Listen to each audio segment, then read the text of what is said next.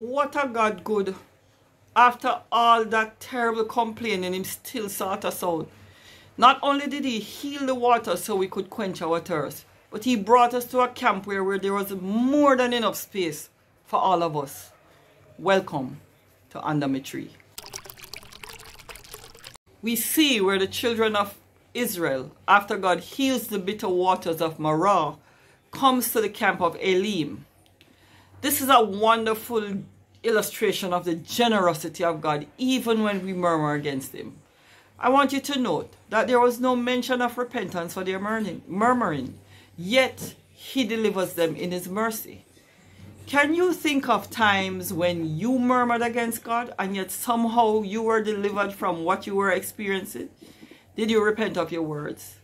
Sometimes I like to tell people to put themselves in God's place. You are delivering a people.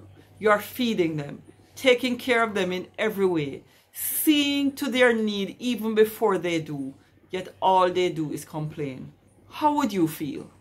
At the Oasis of Elim, there are 70 palm trees and 12 wells, and the scripture said they camped by the waters.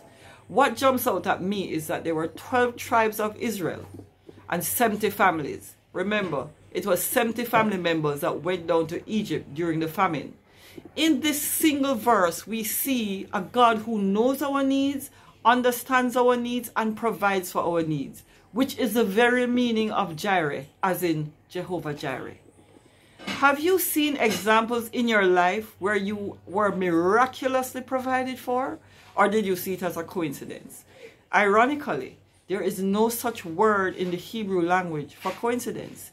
According to graceintorah.com, 15 implies salvation, healing, redemption, prolonging, stepping up, ascending, and fullness. The children of Israel camped at Elim for 15 days before entering the wilderness or the desert of sin. Let's put it together.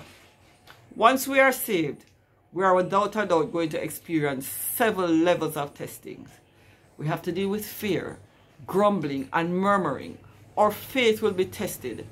Bitterness and the like in our hearts will be exposed and dealt with. I want you to remember this. When the word of God touches something inside of you, do not feel condemned. God exposed that area to heal you or bring closure or repentance. The Holy Spirit convicts. He doesn't condemn. The scripture says, there is therefore now no condemnation to them which are in Christ Jesus, who walk not after the flesh, but after the Spirit. You will feel condemned if you are walking after the flesh. But if you walk after the Spirit, you will not embrace condemnation. This does not mean there is no judgment for your sin. But the Holy Spirit does not highlight your sin for you to feel condemned. He highlights it to bring about repentance and turning, healing, and forgiveness. I want you to remember this. Conviction from the Holy Spirit says, look, you made a wrong turn here. Let me help you get back on the right path. Condemnation, which is from the devil, says, you'll never get it right. May as well just continue sinning. Do you see the difference? Sometimes after a brief or prolonged warfare, he will bring you to a place of refreshing, an Elim, where there is more than enough to refresh you, where you can just rest in his presence and be prepared for the next leg of the journey through the wilderness of sin. Let's meet under my tree so we can make the journey together.